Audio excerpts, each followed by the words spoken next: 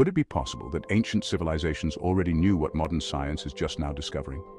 Thousands of years ago, spiritual masters spoke of an interconnected universe, where thoughts shape reality and everything is energy. They didn't call it quantum physics, but the parallels are undeniable.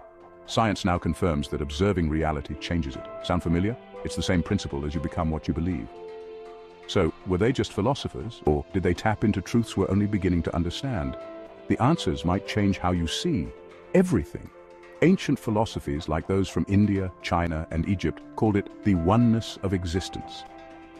Today, quantum physicists are uncovering that particles, even across vast distances, remain connected. It's called quantum entanglement. Sound familiar? And what about the idea that observation changes reality? Science calls it the observer effect.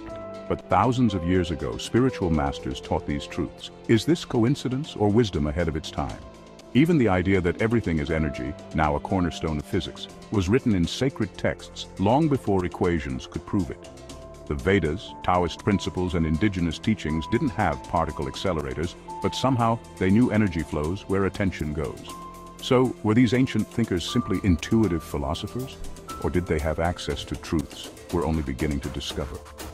If science is catching up, what else might they have been right about? The answers could reshape everything we think we know.